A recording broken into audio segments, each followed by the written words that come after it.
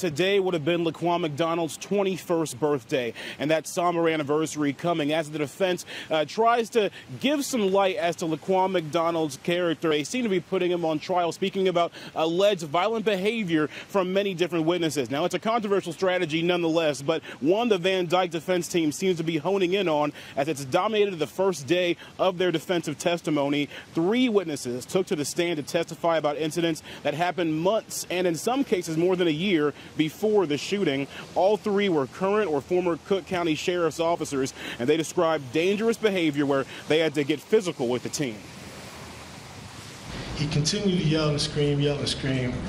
Then all of a sudden, he just got real quiet.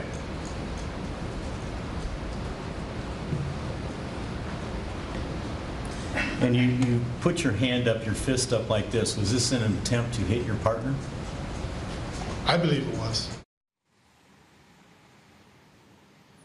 And witness testimony continues for the defense this morning. A big question looming here is whether Van Dyke himself will take the stand and answer questions from both sides. So far, the defense saying that is not going to happen, but of course that could change at any time. We'll be sure to keep you updated if it does.